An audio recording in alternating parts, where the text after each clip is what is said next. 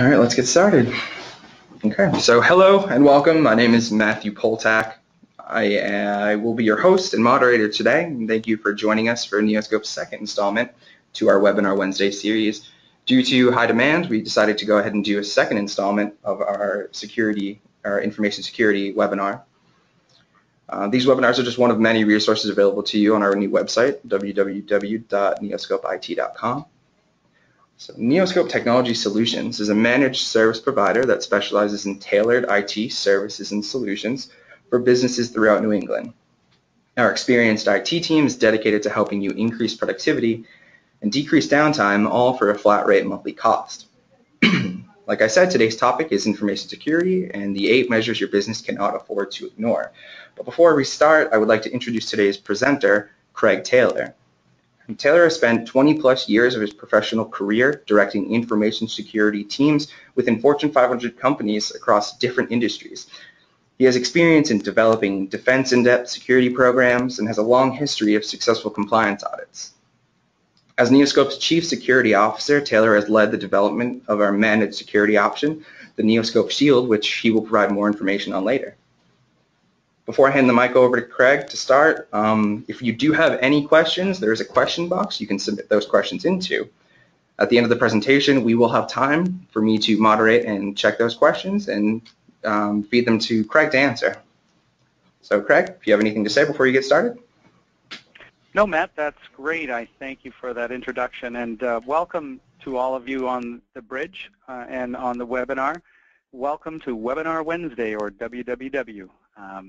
We're going to be talking today about cybersecurity trends and breaches. I'm going to see if I have that agenda slide. We'll bring that up. Cybersecurity breach trends. We'll talk briefly about cybercrime, the importance of the first step being a risk assessment, and how that risk assessment needs to lead into policy, governance, training your people, and the different technologies that have been put in place to protect your organization, as well as new technologies that are coming out to help us thwart hacker attacks. And we'll spend just a brief couple of slides on the Neoscope Shield, which sort of blends all this together into a package to protect our clients here at Neoscope. So without further ado, let's talk about the breaches that we've heard and the trends that we're seeing in the industry. For many years now, we've heard about massive computer breaches in the news. This one here was, I guess you would have to guess, is Target. Home Depot had a major security breach last year. Also, Sony Pictures was the recipient of a massive hack attack when they published a unflattering North Korean movie. And Michaels was also breached heavily. Another large company, but some years ago in 2008, TGX was breached, and this slide gives you an indication of what the impact to a company, a large Fortune 100 company, is for a cybersecurity breach. If you look at the circle there, that's the sum total impact to TGX companies. So a temporary blip before the stock tripled and quadrupled up until today. This all might give you a false sense of security within the SMB marketplace, though, because the statistics are very different, tell a very different story. The National Cybersecurity Alliance published a study that said 60% of small businesses go out of business within 6 months of a breach, a data breach. So the impact on small to medium-sized firms is much, much different than those of the largest companies of the world, the Fortune 500, the banks that might be too big to fail, as you recall from 2008. Why might this be, though? What's the cause of these small to medium-sized business going out of business from a breach? Well, in a short run, your business is negatively impacted in the sense that it can't operate. It can't produce or deliver the goods and services that it's meant to deliver in the initial days, weeks after a breach. In the midterm impact of small businesses, you're losing new business. New companies are not signing orders with you because they've heard of the breach. You've lost some reputation on what you do and how you protect your data, and that has a pretty significant impact on your business moving forward. And then in the long term, obviously without the short-term revenue, the midterm revenue, in the long term, it can have a devastating impact on your business to the point of going out of business. Let's talk about what's going on in terms of who's being attacked when. Despite the news articles on the biggest companies of the world being breached, that really misrepresents things, because as you can see in these trends on the left-hand side, the Verizon, I'll see if I have this little ability here. Yeah, so that should work. On this side here, maybe, oops, excuse me for 1 second, I come back. I'm trying to highlight something. We'll see if I can do that. I guess not. But in 2011, 18% of the attacks against that were recorded in breaches across the world were against SMBs. In 2012, that rose to 36. In 13, it was 41%. And actually, the last figure I saw from the Verizon longitudinal data breach study from 2014 was that 71% of the attacks or breaches were in companies with less than 100 employees. Summarized differently, on the right-hand side of this slide, if you are in a company with 11 to 100 employees, you're 15 times more likely to be targeted and attacked and successfully breached than larger companies, despite what you hear of Sony and Target and Home Depot, versus the smallest companies, which are under less attack. And the question that comes to my mind is why? Why would small to medium-sized businesses be more likely to be attacked? So let's take a look at some of those reasons on this next slide. The first thing that happens is a lack of time. Many of the customers that I talk to have no time to deal with security. The second issue is budget, financing. They do not have the deep pockets that a bank might have for some of the most sophisticated and elaborate technologies. The forced training on 15 different ways to protect your company at a bank that I remember going through at the bank I worked for. And the dollars to spend on hiring staff. So the budget just doesn't exist in the small to medium-sized businesses for all of the elaborate technology. Security expertise is something that most staff at a small to medium-sized business, you're lucky if you have one person that does security. Most often there's no one whose role it is. So that's a lack or a weakness in this SMB marketplace for which is exploited by attacks and hackers. There's very little security awareness training typically in the companies that I go and talk to about information security needs. And this is really one of the cases where an ounce of prevention is worth a pound of cure. Just a little bit of training would go so far on protecting these SMBs, but it's not there. And finally, the security staff just don't exist. They're not able to hire a job, a full-time position whose only role is security, is security and protecting the business and the data that's in that business. These are a lot of the shortcomings that we find in small businesses that make them a big target, a big bullseye on their chest for attack by hackers. But there's one more, and that is that some of these small businesses are the way into the larger firms. In the case of Target's attack, the hackers went in through the smaller HVAC vendor, the SMB that delivered HVAC services to Target, compromised that company's computer systems and networks, and then used the backdoor trust relationship to Target that vendor had to compromise Target. Look at some of the different forms of crime, cybercrime that is out there, some examples. The first that we're seeing quite regularly in these last few months and years is ransomware. And in fact, with the launch of Windows 10 recently on July 29th, I myself have seen 2 to 3 different phishing campaigns where a fake upgrade to Windows 10 is sent in a phishing email, and it entices users to click on it, to open a zip file, and infect themselves, unfortunately, with CryptoLocker, which then ransoms the data that's on that drive or on the shared drive in a server for ransom. You have to pay the $300 if you want to get your files back. Fortunately for Neoscope, all of our clients are on a backup schedule that allows us to restore that data from the last known good backup, which means you're down for a day, you've lost your work for that day, you have to restore from yesterday's backup. It can be a lot worse for some companies and some individuals that have no backup solution in place. Another area of cybercrime activity is the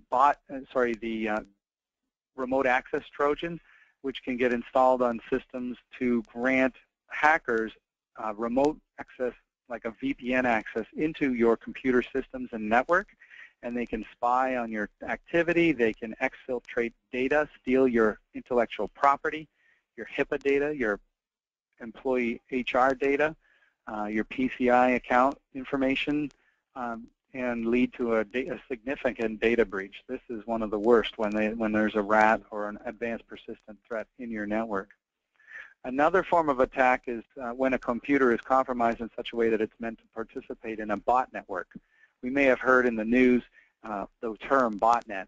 Well, this is nothing more than a hacker who has a herd of compromised computers all over the world. It can be as few as a dozen to as many as millions. There was a Zeus botnet that was purportedly more than 1 million strong that is then used to target other companies in denial of service attacks, foreign governments, or the U.S. government in a distributed denial of service attack. All of this, it can be known and considered cyber crime. Let's move on. So what is a small business or a medium business to do? Well, the first thing of the 8 that we talk about with our clients is the importance of getting a risk assessment. Sun Tzu wrote a book many years ago about warfare, and one of his truisms is very true today in the cybersecurity space. He wrote, "Every battle is won before it is fought." And what that means to me, and what I hope we can convey to you, is that preparation and knowing your strengths, your risks or weaknesses against you, your threats and vulnerabilities, is really critical to your success when you're under attack. It's no longer a case of whether you'll be attacked, it's just a case of when. And if you don't know what your weaknesses are, you've already lost the battle before it's even begun. And the way to understand your strengths, your weaknesses, the threats and vulnerabilities against you is to conduct a risk assessment. The first step in a risk assessment is to examine to think like a criminal, really.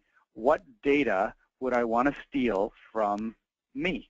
Where does that data sit in my company at rest or in motion?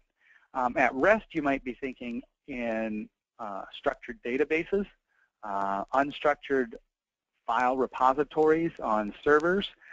When you think about data in motion, think about an example, say a hospital where it has patient records and people are coming and creating that data as they come into the doctor's offices at remote locations. So that data is in motion because it's coming into the person walking into the office. They're putting it into the computer system through the terminal, either themselves or through the receptionist there or the nurse, and then that data gets moved over the VPN from that remote site over into, say, a structured database. It's also in motion, though, when it gets backed up to tape at the end of that day or week and shipped off to maybe an Iron Mountain site. So the motion is also as it leaves your organization. Other places, data, critical and sensitive data, could leave your organization in motion.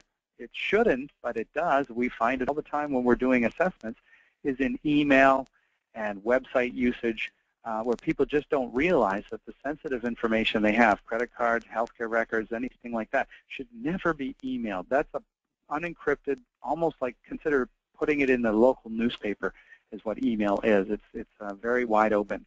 So once you've identified all your sensitive data that's at rest and in motion in your organization, you need to look at that data and assess what the threats and vulnerabilities to that data are. Let's define what threats and vulnerabilities mean. So if you're walking down a dark alley and someone pops out with a knife, the threat against you is the actor, the person with a knife. He's a clear threat to you. Now, your vulnerabilities would be how much martial arts training you have. If you're, let's go back in the days of knights and barbarians, and if you have armor on, your vulnerabilities might be between the plates of breast mail, or what your specific vulnerabilities in your own personal protection are. If you're a police officer, are you wearing your Kevlar vest that night so you're vulnerable? You're not vulnerable to a gunshot to the chest, or you aren't wearing it and you're vulnerable to it. So the threats are the actors out there who are perpetrating crimes and attacking us, And the vulnerabilities are our weaknesses. To translate that into computer and technology speak, what patches don't we have installed on our servers that might leave us vulnerable to an attack of one kind or another? What employees haven't been trained to spot a phishing email and they're likely to click on a CryptoLocker link? Those are vulnerabilities. And those are all identified through a risk assessment. The next thing we do in the risk assessment is we ask ourselves, coming out to you and interview folks at different sites, I say, okay, how likely do you think this threat is? In the case of CryptoLocker, I'm often asking that case, and I know the answer. We've seen it already impact a particular client, so it's 100% likely. Now, the next question is, what would the impact be? During the risk assessment, we look at your company, we say, you have a good backup plan here. So the impact of a CryptoLocker would be a day's lost wages, labor, and having to restore yesterday's. No backup, and that impact could be enormous. You could lose. And I know a friend of mine lost 45,000 pictures and 15 years of cherished memories because of a CryptoLocker that he refused to pay the ransom on. And I advised him to not pay it if he could help it, because once you pay that first $300 CryptoLocker key recovery fee, first you have to know how to use Bitcoins and things like that. But once you pay them, you are now 10 times more likely to be attacked again and again and again. It's like you pay it once and you get attacked over and over again. So you're just ruining your future life because you'll be attacked over and over with more and more sophisticated phishing attacks. So it's just something to be avoided. You don't negotiate with terrorists. You don't pay CryptoLocker things. So moving on, what the output of a risk assessment, once we've looked at these 4 items, we get a risk matrices here, which has everything from acceptable risks that are low likelihood, low impact, or low severity, to these medium yellows where we want to put some mitigating control in place, either technology or training or policy-based. And the ones that are unacceptable, you absolutely have to implement some fix for them in the short term. Each risk is unique, has to be eliminated in its own way if it's a high risk, high impact risk, high risk and high likelihood threat or vulnerability to your environment. Hopefully that's clear. We'll move on now.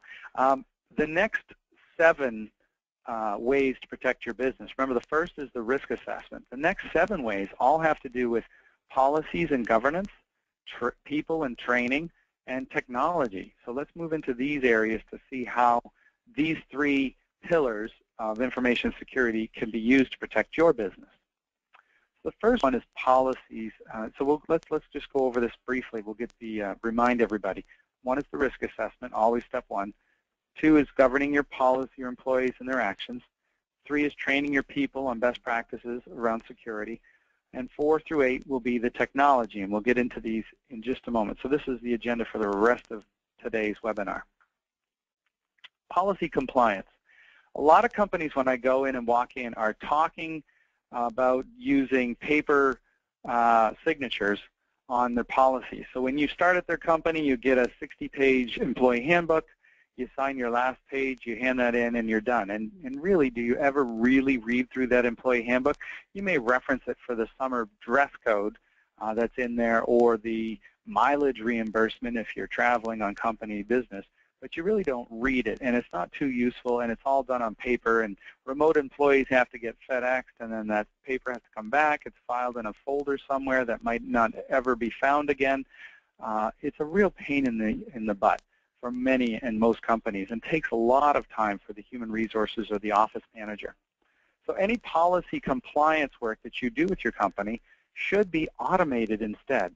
It should include robust tracking and reporting. And the only way to do that is to do it through a database and an electronic application, maybe a software as a service that can eliminate paper tracking and filing and be easily used for both targeting employees to accept different policies, to enable rewriting those policies when you need to make changes and reapplying them to your employees so they can update their knowledge on what they need to do, and goes through automation to send out automatic reminders to employees to read the policy.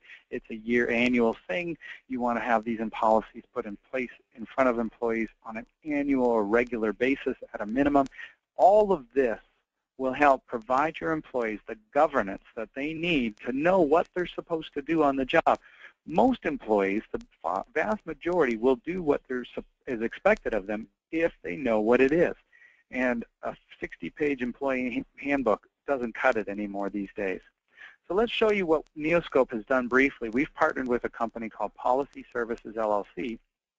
And this is quite simple to set up. I think it takes about an hour. There's no manual for this website. There's a tutorial, which you can see on the upper right-hand side. I think it's 5 minutes or less, that explains how you set up policies in the Policy Services website. Here's the Neoscope policies that we have in place. We do have a handbook. We have an intern policy, an incident policy, information handling, password WISP. If you have any privileged information on a Massachusetts resident, you have to, by Massachusetts privacy laws, have a written information security policy. That's a WISP. And then finally, an acceptable use policy. This is a very simple way to administer policies through this site to all of the Neoscope employees. What happens next, you have to manage users through the user administration page on this page. You upload them through a CSV file. You can add different groups. Here's one group for Neoscope, which is all users. I did this at a town recently where they have a fire department with different SOPs or standard operating procedures. They have a police department with different SOPs, and the HR department applies to everybody. So they created different groups. They assigned different policies to each group depending on what was applicable. The third thing you need, as mentioned, was reporting. And you can see here that Neoscope has a pretty high percentage of compliance with all their policies. I do know that the security incident policy and employee handbook were recently updated on their annual review and republished to employees. So there's a period of performance that we allow for accepting this of 30 days. We're still within that period right now, but I bet you if I checked today, we would be over 100%. This screenshot came from just over a week ago. But it's very easy here for me to look up under the top right, user lookup. I can pick any employee, put their name in, first name, last name, and see their compliance status across all these policies. Auditor comes in, and they're real excited about seeing this stuff. They're tremendously excited about how serious our security program is. And quite frankly, our clients are also auditing us on these aspects of our on all aspects of our security program. Many customers or clients of ours now want to know that we're protecting ourselves so that we aren't compromising their business. And they're coming in and doing audits. And this site allows us to pass those audits with flying colors. Moving on to the third item is people. Right? When you talk about training your people, this is, again, that ounce of prevention is a pound of cure. One of the biggest areas of internet threats is weak passwords. Time and again, I see employees using the same password, and it's a very basic, simple password on their Facebook account, on their LinkedIn account, on their Yahoo or Gmail account, and their desktop laptop login. And so they're putting the company at risk by reusing not even a strong password, a weak password. So if it's cracked or hacked anywhere, it's used everywhere else. So we go over and when we train people on how to pick a better password, a strong password, a mnemonic-based password, which is a memorable, hard-to-guess password, hard-to-crack password. We talk about phishing and how a simple check of the URL that you're trying to connect to in any email that wants you to do something urgently, if you just check the URL that you're about to link to in that link or click here or any of the phishing email links, check those out because it's probably not PayPal if it wants you to update your account because it's been compromised, and or a free Windows 10 upgrade, but open this zip file. Those are phishing emails, and they're just going to cause pain, suffering, and misery for you and your company. So we train people in our training on how to avoid phishing attacks. We'll talk about malware and the different forms of malware that I explained earlier today, but other forms such as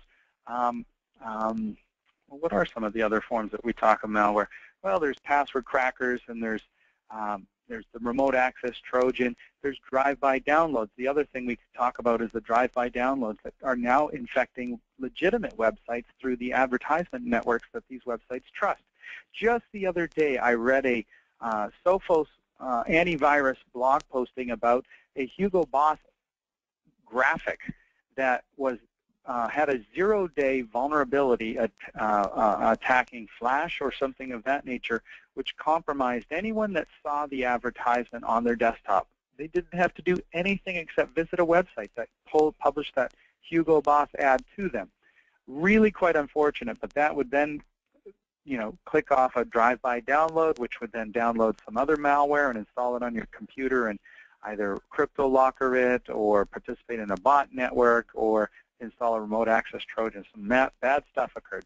So our training goes over all of these and many other tidbits of information that are useful not only in the business world, but in your personal lives on how to protect your private information.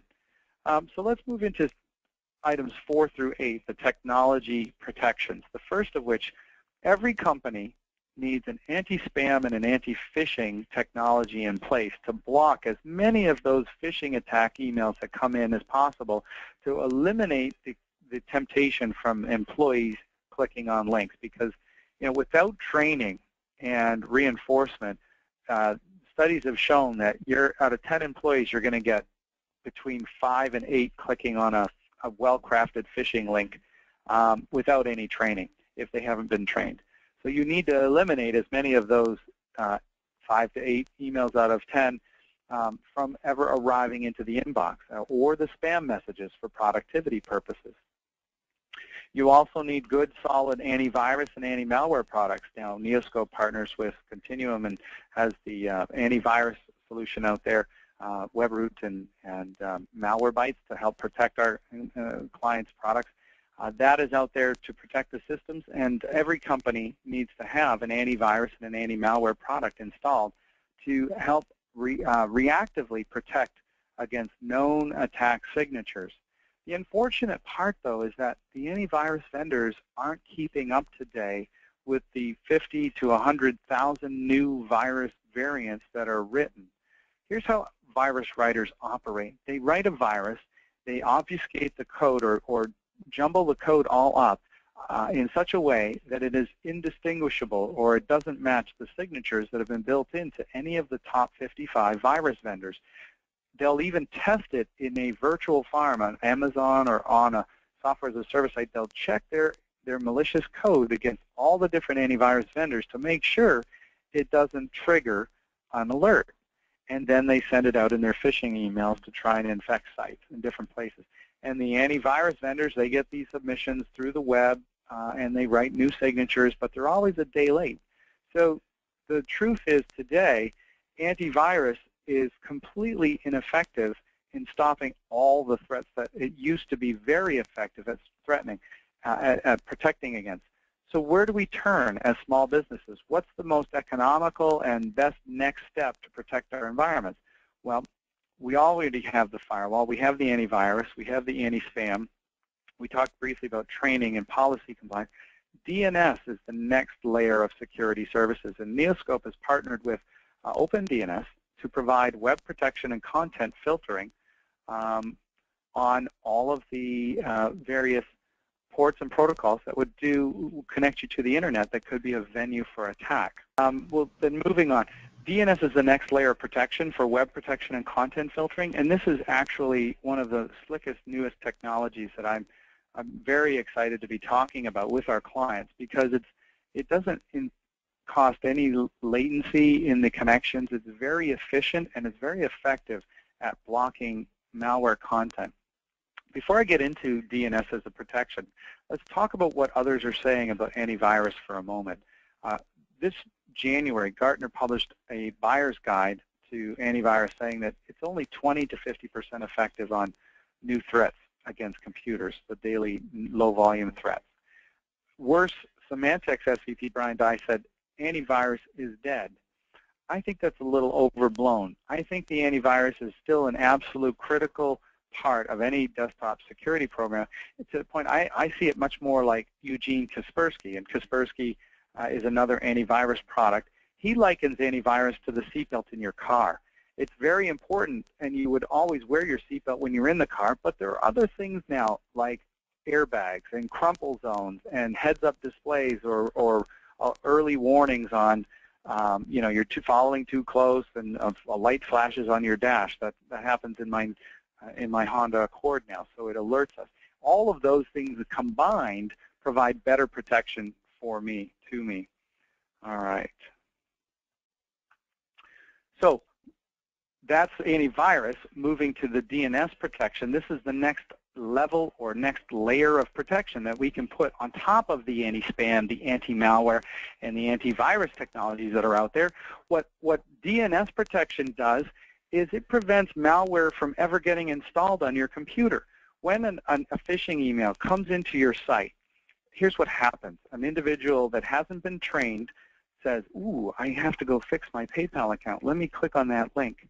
That link does a DNS lookup to a compromised website and connects your desktop to download the CryptoLocker infection or whatever it might be malware-wise from a website on the Internet. Now, the fact that DNS and our business partner OpenDNS serves 80 billion DNS packets a day, it can decide for you automatically based on its heuristics and its big data analysis that, hey, that website has been seeing thousands and thousands of hits today.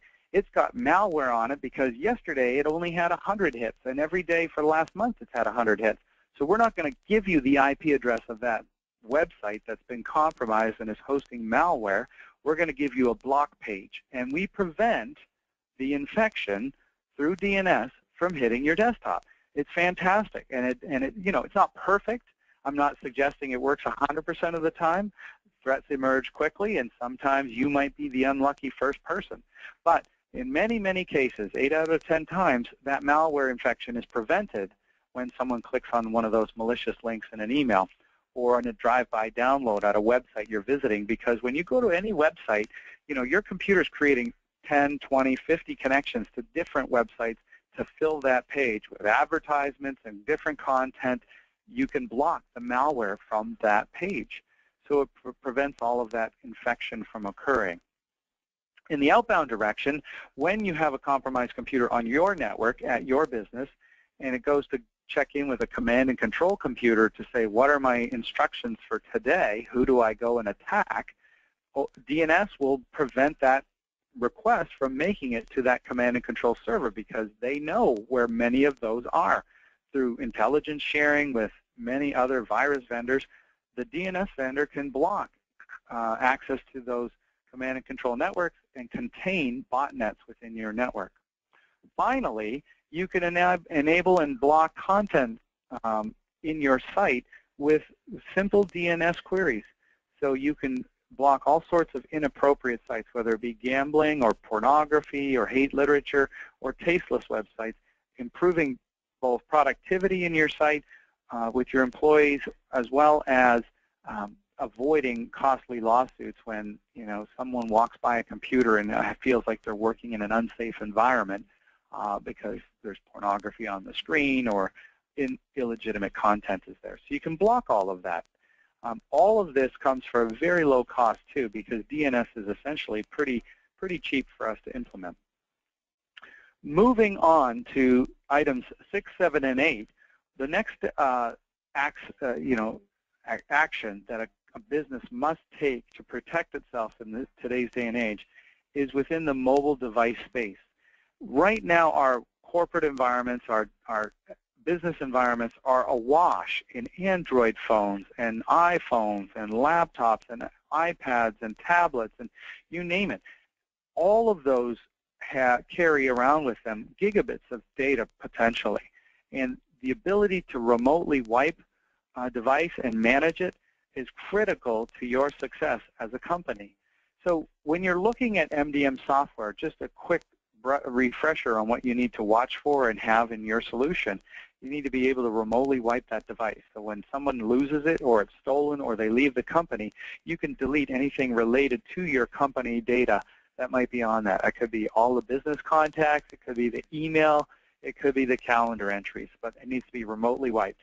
You need to force the device to be locked so that as it's left around the house, people can't pick it up or at a bar and look through, critical and sensitive data because it's not locked. And not only that, you have to require strong passwords. Another bit of advice I give to all the companies I consult with is to separate the guest network and the company's internal network so that you're not putting these mobile devices onto the company's internal network. You can create this DMZ so that visiting business professionals or vendors or guests of your company can get online to check their email to get their internet access, but it's not on your internal corporate network. That's another good step and best practice in mobile device management today.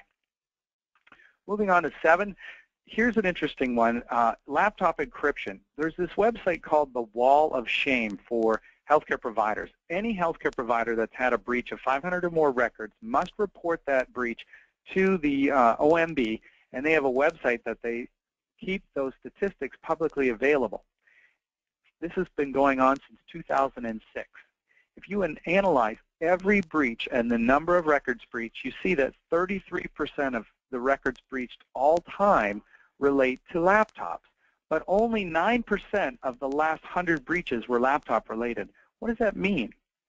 It means companies with critical and sensitive data, such as healthcare records, are encrypting those laptops. Therefore, when one is stolen or lost or confiscated at the border crossing, it's not the data that's compromised, but the $2,000 or $1,000 laptop alone. And it's not a reportable offense if the laptop with encryption, and you have to be able to prove it was encrypted, and if you can, then it's not a reportable offense. So laptop encryption is a big one. It's very mature technology. You don't even notice the 2 to 5% performance hit that it costs when implemented. The 8th and final step that I'm recommending customers do to their environments or to protect their data and their businesses is multi-factor authentication. Because we know that even with training, employees still pick weak passwords and the same password between devices when you can't set up a mandatory control there through an SSO or some other thing, is multi-factor. Having something you know, which is typically a PIN or a password, with something you have, a token or a smart card or an application on your smartphone, or something you are. We're all familiar with the iPhone fingerprint reader, the thumbprint reader where you can unlock your iPhone with that. That's a biometric control. And after you reboot your phone, you can't just use that to unlock it. You have to put the passcode in. So it's multi-factor to get into an iPhone today. That is what we need to see on companies that have remote access into their HIPAA data, their PCI data, their intellectual property. It's the gold standard, and it should be in place for all remote access and access to all critical SaaS applications that are in the cloud that you enable for your employees. SaaS is software as a service, so think of Salesforce as one of the more popular ones, or Microsoft Office Online. Enabling multi-factor authentication into these is a great step, and in most cases, the gold standard for protecting that data. So without further ado, and conducting a time check here, I believe we have just a few minutes left. I want to introduce the Neoscope Shield in the next 2 slides, and then open it up to questions. So when I came aboard Neoscope about 3 months ago, I recognized my hire. First of all, Tim Martin hired me because his businesses and all of his clients were under attack. There were crypto locker infections that people were clicking on phishing emails. They weren't trained. They didn't have all the technologies that they needed to fight. Certainly they had anti-spam and antivirus, but there needed to be something more like the DNS protection to protect when an employee clicked on a phishing email, to block that infection. And so what we did is we designed a Neoscope Shield, which is a conglomeration of all these 8 steps in a package for our customers to be able to address their most critical and sensitive data and the threats and vulnerabilities against that data. So let's talk about all 8 of these items. The Neoscope Shield starts with a security assessment.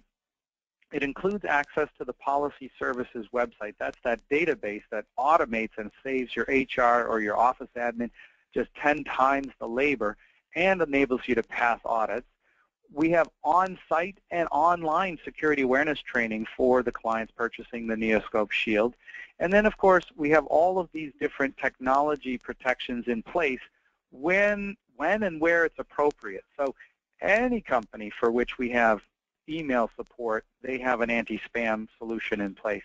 Every company that has IT management support has an antivirus in place already. To that, we're adding the DNS web protection, the advanced web protection, and content filtering if you need that. There's 2 levels, silver and gold. Silver is just the malware protection. Gold includes malware and content filtering. We also, for those companies that do have a large mobile device management infrastructure, we offer them the MDM solution, MAS 360, and data encryption and multi-factor authentication round out it for those customers that might have critical data on laptops. We certainly want to see those laptop hard drives encrypted. And multi-factor authentication when you have work-from-home employees accessing, say, HIPAA data, for instance. That's an absolute must, is to have multi-factor authentication. Not every client needs the last 3 items in this list, but 1 through 6 they most definitely do, and that's a standard set of offerings within the Neoscope Shield. 7 and 8 are optional depending on a client need based on that risk assessment saying, yep, we have data on laptops and on iPhones or iPads. They're going out into the community, and we want to protect them. So we're going to encrypt them. We're going to require remote access, multi-factor authentication, those sorts of things. All right, here's another view of the Neoscope Shield. We've got the risk assessment, antivirus, email security, web protection, policy compliance, security awareness. Of course, you can read all of this, but one of the things I want to draw your attention to is the CSO consulting. As part of the risk assessment, when you have a paid risk assessment engagement as the first step, we include the information security newsletter, breaking news, and best practices, as well as annual CSO planning meetings. Both of those come free of charge, access to me, when you do that risk assessment. Of course, I'm still going to send out notifications like we did just recently with the Windows 10 phishing scheme to make sure that our clients are not impacted by that, that they know not to click on those zip file attachments purporting to be a Windows 10 free upgrade. So this is what we get with the Neoscope Shield. So that's enough said about that. Let's move on and close the conference presentation for the day. I'm going to turn it back over to Matt here. I want to thank folks before I do for listening to me for the last 45 minutes, and we'll open it up to any questions that might be out there. Yes, yes. Very good presentation, Craig. Thank you. Okay, so we do have a couple questions. Let me just run down the list right now. So Michael asks, shouldn't my managed IT plan already cover information security? And what makes the managed security offer that you offer different than that? Oh, great question, Michael. So the big deal about information security is that it's always changing, right? Sun Tzu in The Art of War said you have to always know what your weaknesses are, but you don't just do it once, right? That risk assessment and where we are today in the security world that we live in now in 2015 is very different from what it was even a year or two ago. 3 years ago, there wasn't crypto wall infections, crypto locker infections. Phishing was certainly a problem, phishing emails and people being compromised, but antivirus was mostly keeping up with those attacks. Today, the antivirus vendors aren't keeping up, as my slides alluded to, and so we have to up the protective defensive game that we have, the defense in-depth approach to securing the businesses that Neoscope supports, and the answer to how we do that is the Neoscope Shield. We do the policy governance and compliance there because we're being audited and we need to prove to other companies we have a good security program. We do the security awareness training on top of what a normal IT business would do to help prevent that first click from actually occurring. And then we add DNS protections on top of that to make sure that even when we train and provide governance and policy governance, even then when an employee clicks, 8 out of 10 times we prevent that malware infection. And then we ensure on the back end you've got backups to recover if there is a CryptoLocker infection. So to answer the question, yes, normal traditional IT management includes the spam, anti-spam, the antivirus, but that's no longer enough. We have to up our game to protect our resources because the hackers have changed their attacks, and they're more sophisticated today than ever before. Back to you, Matt. Awesome. Okay. Okay, wait, Patricia asks, how do I communicate these, I'm assuming, security measures to my staff?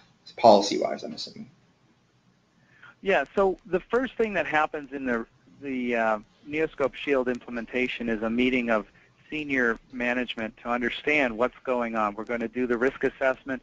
We're going to introduce these different policies.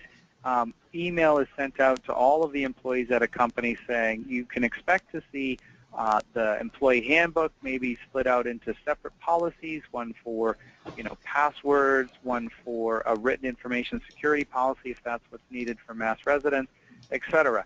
And it's just introduced through an email from the HR representative or the site administrator to the employees to say, we're up in our game. Here's what we're going to be doing. We're also introducing open DNS protections because we want to avoid 8 out of 10 infections if someone still clicks a link after being trained.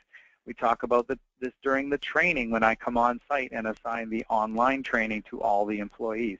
So there's many opportunities for us to communicate all of these changes to employees. The more communication, the better the adoption of the security best practices and the understanding of the employees. So communication is a big thing, and it's central to this whole rollout of the Shield. Thanks, Matt. Awesome. Okay, Sarah wants to know what makes a strong password. Oh, what makes a strong password? We spend a significant amount of time talking about strong passwords in the training, so I don't want to get too deep into the weeds here, but passwords, an 8-character totally randomized password today can be cracked in about 1 second.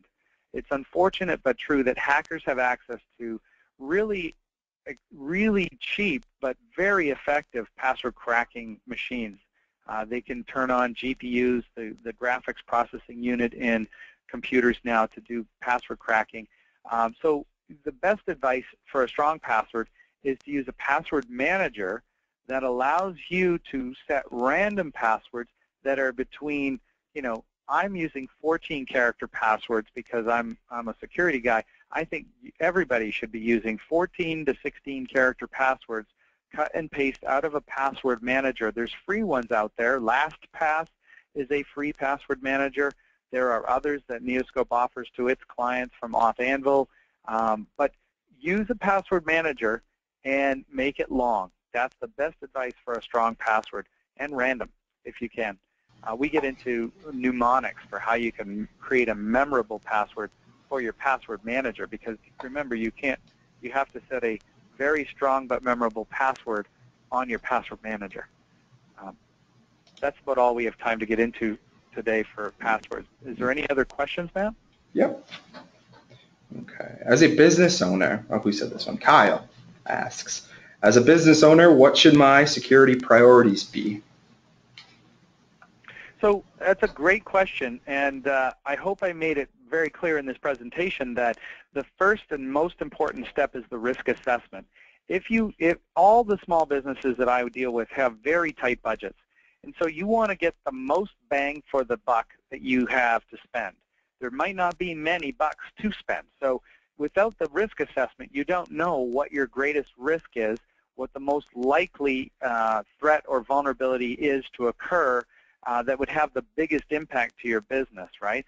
So once you have that risk assessment, that really provides you a roadmap for the next 2 to 3 or 5 years on where you're going to need to spend some investment dollars, where you need to plan and budget for investing. It used to be years and years ago that the IT budget was sort of an afterthought. Most businesses today have a regular budget item set aside for IT support, refreshing machines and servers and purchasing applications. Today, though, people don't have that line item for security spending necessarily. Within the next 2 years, I think every business, if it wants to stay in business, given the facts that I presented today, has to have that line item, which is their IT security budget and what they're going to invest in based on that risk assessment. So those two things, having a risk assessment that drives a budget for the future is going to be critical to where to start for most of the small businesses we deal with, Matt. Okay, so it looks like we have one more question. Okay. All right. So Brian asks, where do you get your security news and updates from? Great question, Brian. So there's a lot of good sites on the internet. One of my favorite emails that I get every day, and I read it religiously, is the Sophos Naked Security blog. And this basically summarizes the top 3 to 5 or 6, if it's a busy news day, security articles.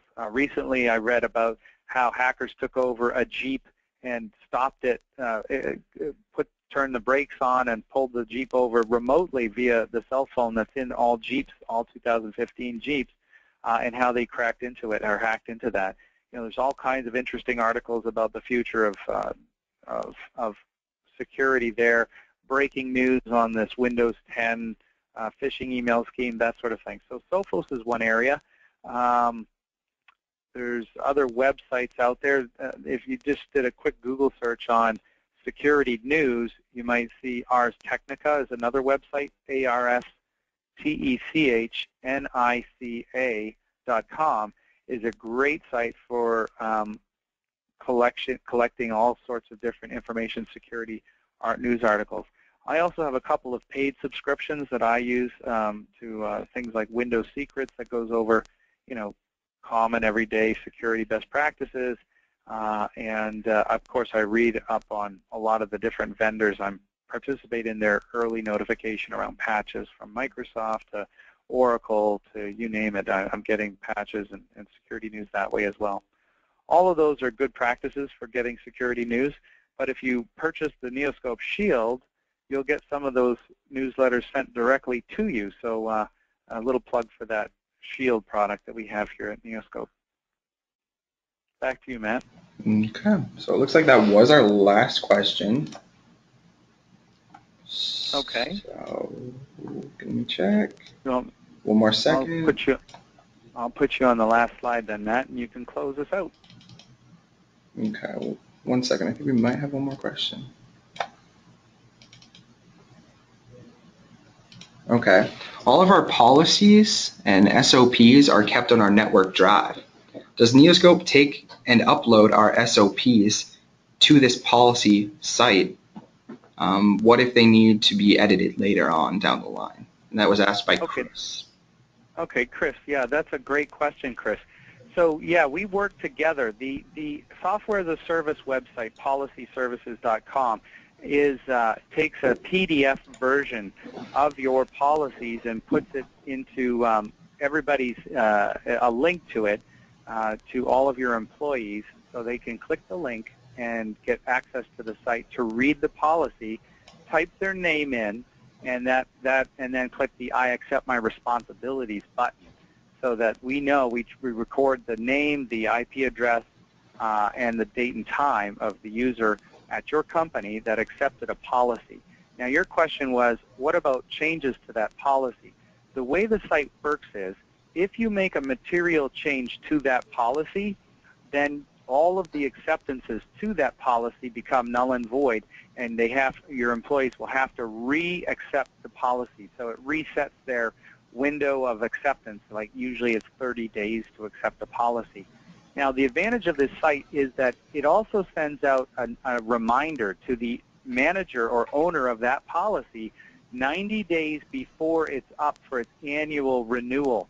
So the way this normally works is you upload your PDF, say it's a password policy, you make sure you've got all the signatures on it that say it's fully approved by Company X, and then you assign it to your users and they get an email, and they get 30 days to click the link in that email and read the policy and accept it.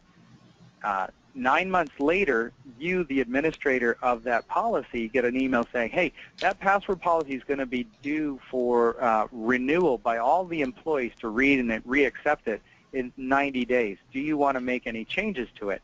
Gives you the opportunity to update the Word version of it, save it as a PDF, upload it, and then on the annual date, the new policy goes into effect, and your employees have to accept the new policy. If you're doing, if you follow the templates that we provide at Neoscope, you've got a change log that outlines the material changes. That makes it a lot easier for your employees to see what the material changes from last year were, so they don't have to go and read through the entire thing, although it's a good refresher, and many employees will do that anyways. So I hope that answers the question about how you manage changes within the Policy Services website. It's also configurable, I should add, that you can have an employee download the policy once they click the acceptance button to their desktop, or email it to themselves, but you can turn that on or off, that ability to email the policy administratively, depending on whether you have critical or sensitive information in your policies. Some do, some don't. You can certainly turn that feature on or off. Any other questions, Matt, or follow-ups? No. Give it one more minute, or one more second, just to see if anyone. Okay, but I think we are good. Yeah.